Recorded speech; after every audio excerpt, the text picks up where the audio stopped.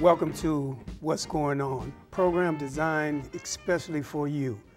Number one, it's designed for you so that you can be informed and kept abreast to what's going on in this community and the surrounding area.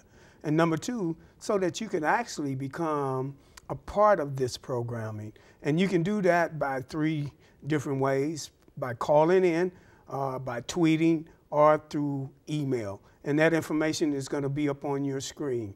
So welcome to What's Going On. I got a distinguished guest with me this afternoon who is going to share some of the things that she's doing in this community to keep our young people from going down the wrong path. I'm talking about Reverend Dr. Janet Threet Smith. She's a native of Chicago, Illinois. She earned her PhD in education from Iowa State. She's a published scholar, a researcher, and a former professor at the University of Missouri. She's licensed and an ordained minister, associate minister at Columbia Second Missionary Baptist Church, and she's been a minister there for 10 years. She retired from the Department of Economic Development, Workforce Development at the Career Center as a career counselor in 2012. And she's been the founder and the executive director for a non-for-profit organization entitled For His Glory Incorporated since 1999. Miss Threet Smith, yes, because she is recently married to my previous guest, Mr. James Smith. Welcome to What's Going On, Miss Threet Smith. Thank you so much for inviting me to be here. You know, we was talking before the show started, and it was one of the things that have really, really been impressed upon me is the fact that like yourself, I'm a minister, and we have a jail ministry that goes to the Boone County Jail every Saturday, and we alternate. We have the women come out one Saturday and the men come out the next Saturday. Well, one of the things that we have found out, and it was through the jail staff, is that the fastest growing population at Boone County Jail is the young African-American females. And that really, really impressed upon me that we need to get this information out to the public, because I think the public is not aware of this phenomenon. Another thing, I just got a call right before I came here from a young lady who is in the Missouri Department of Correction. She was with some young men, I think the earlier part of this year, when another young man got killed out there in the Conley Lane Walmart parking lot. And we're noticing more and more that these young women are being involved with these violent crimes. So for this particular show, I wanted to bring someone on that is doing something in the community, because it was hard pressed for me to find someone that is actually working with young females to prevent them from, try to do the best to prevent them from going down the wrong path.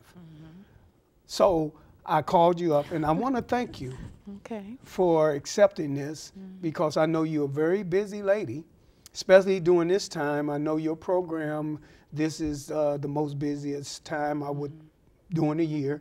So thank you for coming on board. You're welcome. You're welcome.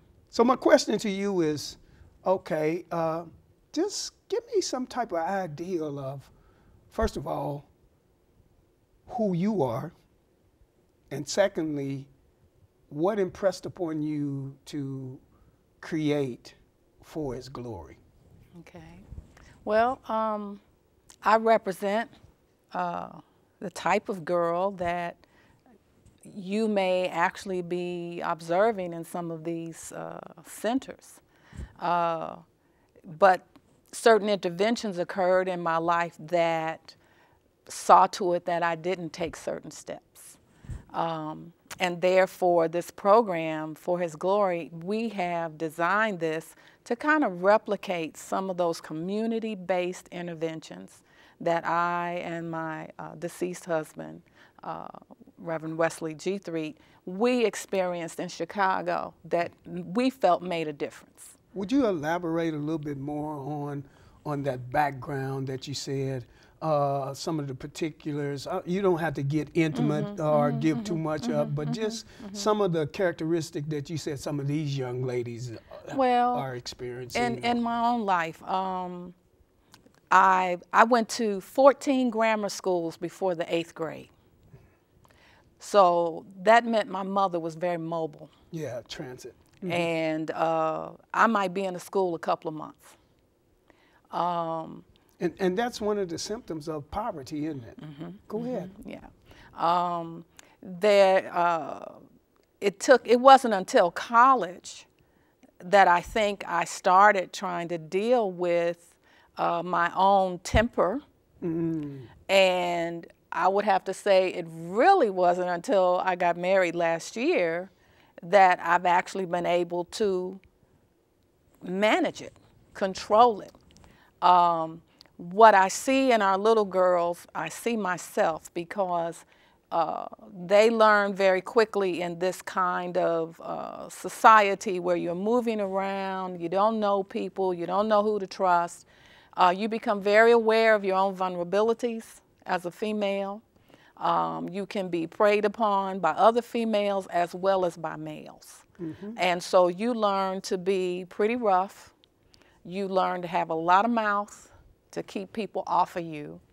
And if necessary, you can back it up physically to keep people off of you. So it's a protective mechanism for girls. So they build up this hard shell and this persona that I am rough, I am tough. Don't mess with me. Okay. And then when that gets challenged, you've got to back it up. So you have to learn to fight well, or if you're not a good fighter, you better learn how to cut. So I grew up in Chicago during the Blackstone Ranger terrorism time. And Blackstone Ranger is for a some gang. A gang, okay. It's a very powerful gang in Chicago, and they were being very aggressive and very assertive in the 60s.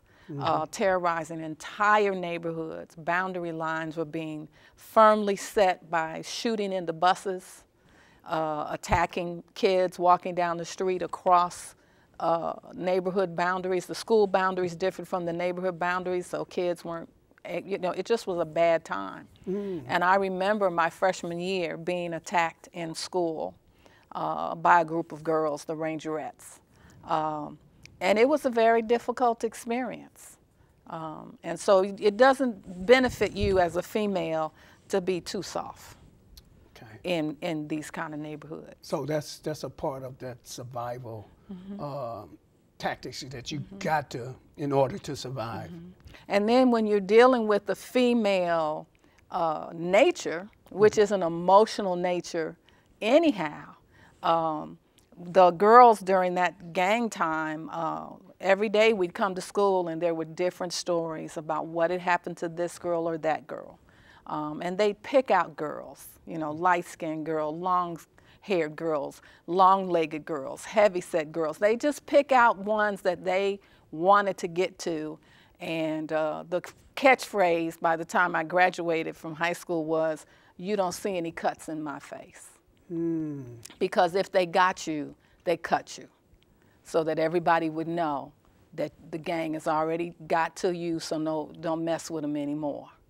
And so the whole point was, can you get out of high school without your face getting cut? You know what, and that's very interesting, because it seemed like either history is repeating itself, because you bring it up to the Bloods and the Crips, and now we got these new gangs that, and especially when we bring it to local, there's some gangs that we have become aware of, and one of the things that I'm seeing as the director of the Youth Empowerment Zone, that some of these females are being pressured into trying to become a gang member, or to become, for lack of a better word, something that these male gangs can use.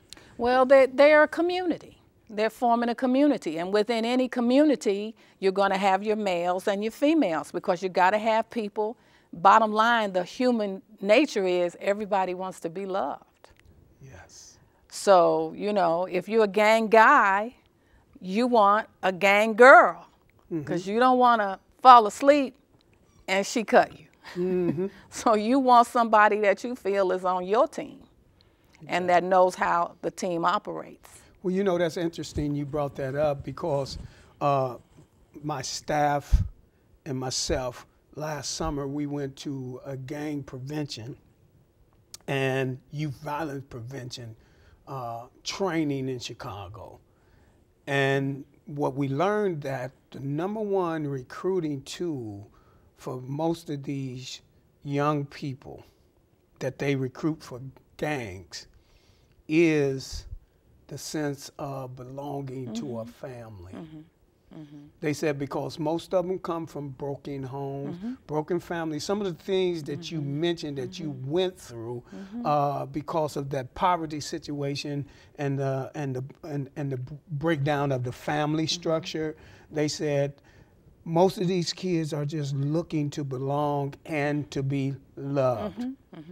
And even though what the gangs is bringing is a perverted love, the kids still receive it as, I got some folks who love me. They got my back. And I have a sense that within those communities there is dependability, there is reliability, somebody having your back, there's sociability.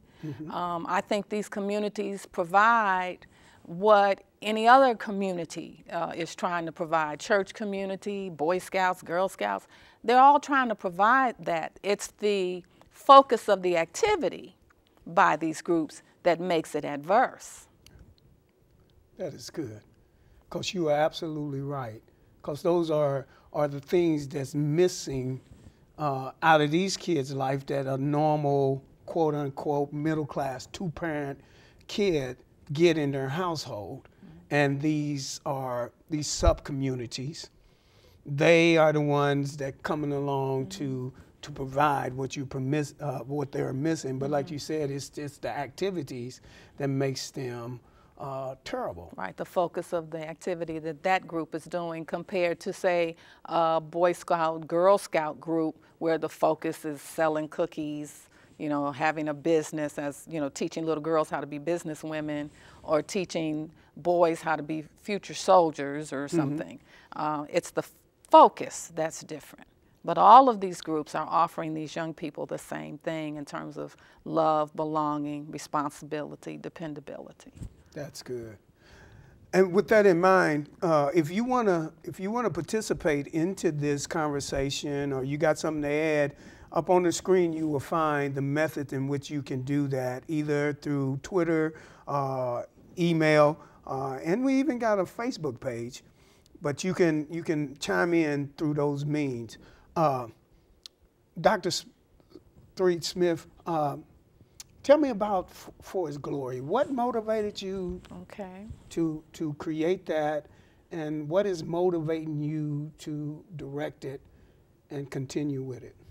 Well, when I was a professor at MU, my research was looking at why 10% of the African American population, pretty much since the time of W.B. Du Bois, when they first developed the theory of the talented 10th, why that seemed to be holding consistently true across decades.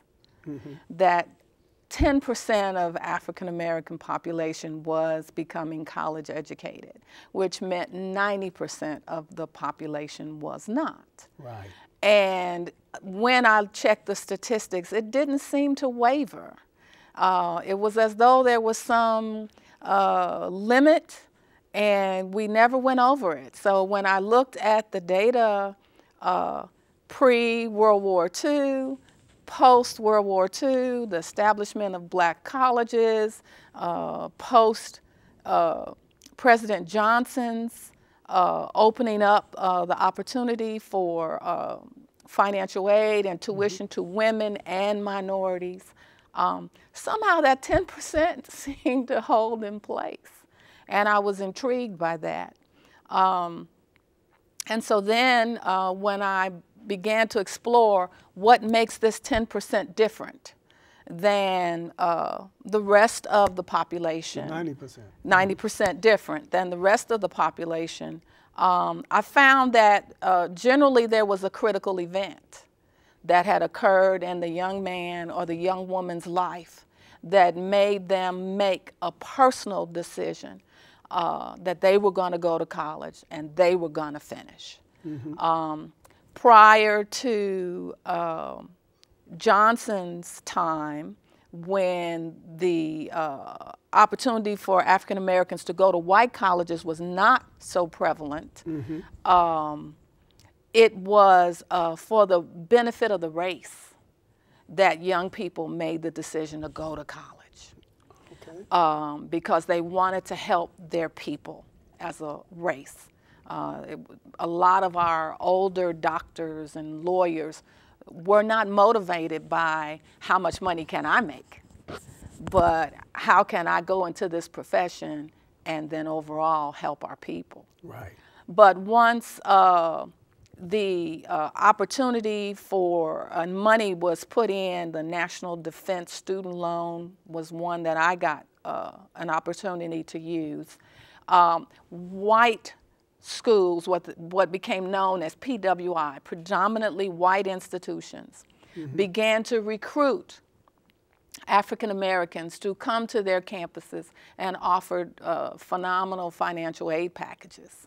And so the end result is you had this population of people who were able to respond to what came later, which was known as affirmative action. Okay. They got the education, and then they were able to get the jobs.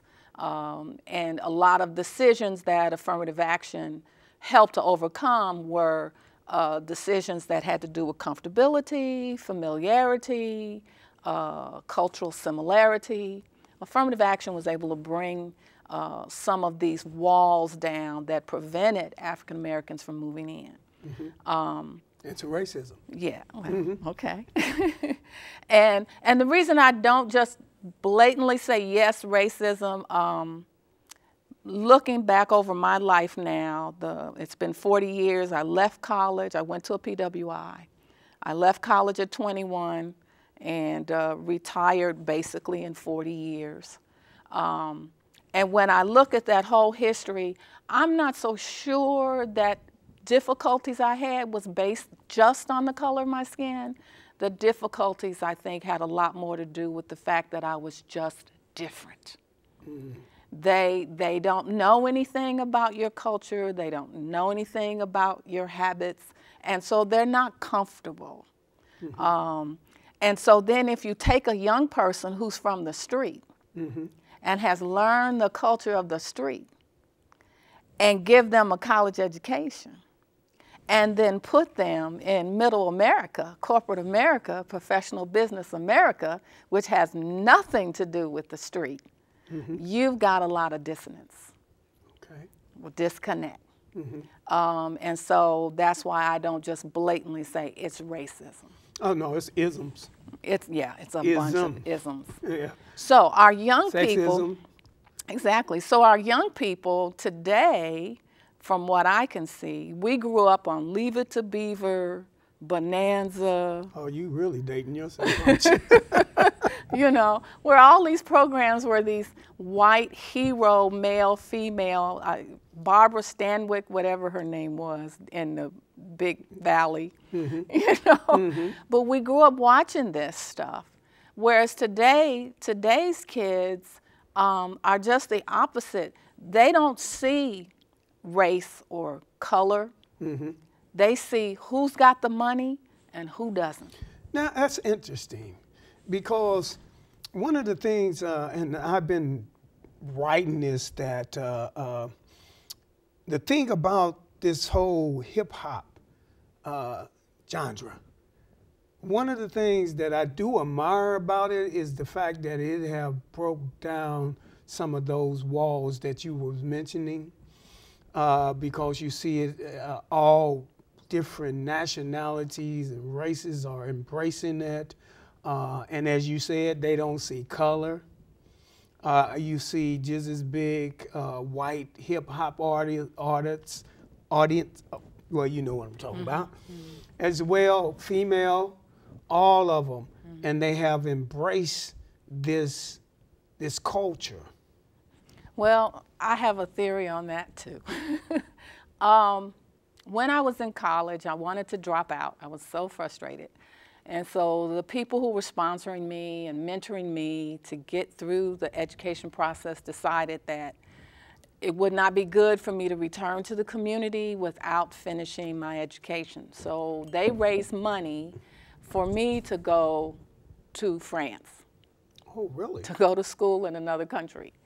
And that was the most life-changing 8 months of my life. Wow. I left in January and I came back in August, and the entire world had changed.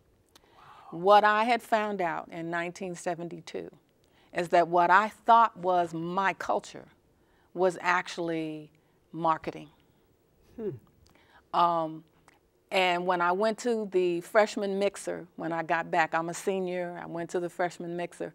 It was hilarious to have students who did not know me from the previous year say, oh, are you from another country? You're not American? Because I totally missed the blaxploitation, the arrival of that. So I didn't know who Superfly was. I didn't know about platform shoes. I couldn't get the beat of the music because I hadn't been enculturated into it. I had a young man explain to me that these black velvet things with the neon light painting was our people's art. And I'm like, I've never seen anything like this before, ever. And so that's when I became aware that a lot of things we claim as our culture has to do with marketing. I got to see it again in 2010 when I went to China. And when I saw the young people of China, haircuts at an angle, half of it dyed pink, half of it dyed green, sagging, the long chain in the pocket, all the kids on the little machines. The little girls wearing the little mini skirts and the hoodies. And then I went in the department stores. If you pull the faces of the people out, that department store could have been in Nebraska. Or anywhere. It could have been anywhere. Because everything hanging in there, from the bras, the makeup, the lotions, the perfumes, the black leather jackets, that's when I realized that if I have to produce a good, I don't want to just sell it to you in the hood. Right. I want to sell it all over the world. That's excellent. Well, we're about up with our time, and I just want to let you know, because we really didn't get to where we didn't were get to trying my to program. go.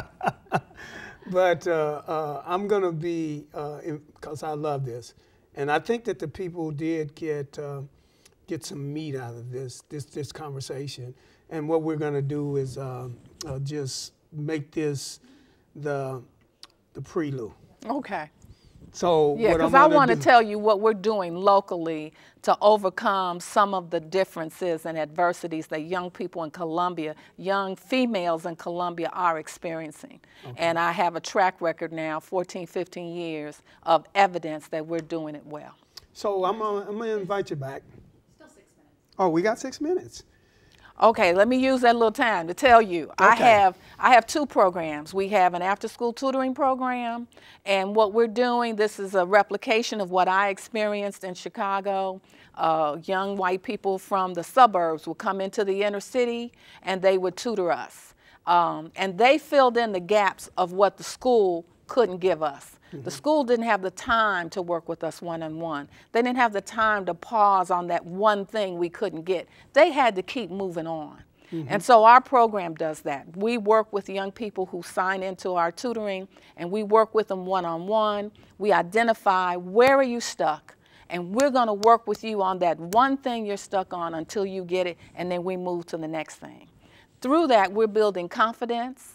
And this summer, we're even moving kids ahead. We've got 8th graders already doing algebra.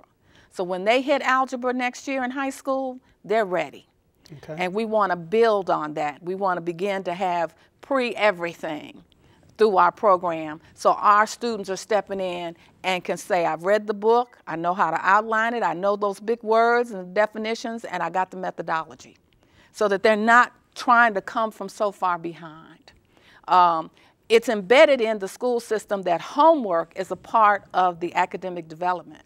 But if your parents are unable to assist you with homework and the school doesn't have enough time in the day to help you with homework, then you will not catch up and you will not excel.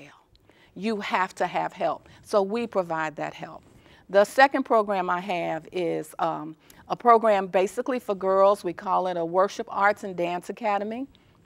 We teach young girls how to dance, and embedded under that is, you know, how to walk, how to dress, how to present.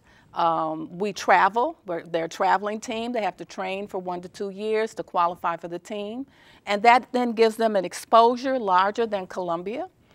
They then can see how the world and cultures differ and can begin to make comparisons. We teach manners, courtesies, and then we find out the things that are troubling these girls, and we address it. We have found out that we attract a lot of young ladies who do not have fathers, or who might even be only single daughters. There's no other girls in the family. And so we address those issues. Okay. Well, that's in a nutshell. In the nutshell, that's the two programs. And I know that you hit on some very, very, very key points that we do, that we're focusing on at the Youth Empowerment Zone. And that's the reason why we want to partner and continue to partner with For His Glory. It's because we understand that education is probably the #1 vehicle out of poverty, and you guys are on it. We understand that our children need discipline, and with your dance and the routine, Right. it teaches discipline. Yes, it does. And we understand that our children need for us to help them build up self-esteem. Yes. And that's something that We you work on do that. excellently. Yes, yes. Those young ladies come out and they go in shy, they go in with such a low self-esteem, and people don't understand that sometimes the way they act, low self-esteem can be acted out as being tough, and you know, and that's just a symptom of low self-esteem. Yeah. So I want to commend you on an excellent job that you're doing with these young ladies and the young men that's into your tutoring program. And again, you know, I'm going to give you an open invitation that we will try to get you back here to kind of finish this conversation, because I love picking your brain. You're just a wealth of, a plethora of knowledge. Yeah, I didn't even know I was going down that road, the historical road. So I want to thank everyone for tuning in to what's going on. Again, this show, it happens every month, the first Tuesday every month, and we're just going to be opening up this fall. We're definitely going to have the studio prepared to get some of you guys here. We want it to be an interaction where you guys can be here in the studio and asking Dr. Threet Smith questions and picking our brains. So stay tuned for that. But in the meantime, you can always catch this program throughout this month. And that information will be up on your screen also. The times that the airing of the show, the days of the week, and so forth. But thank you for tuning in. we want you to always know that we love you and there's nothing that you can do about that. And we're going to keep you abreast to what's going on.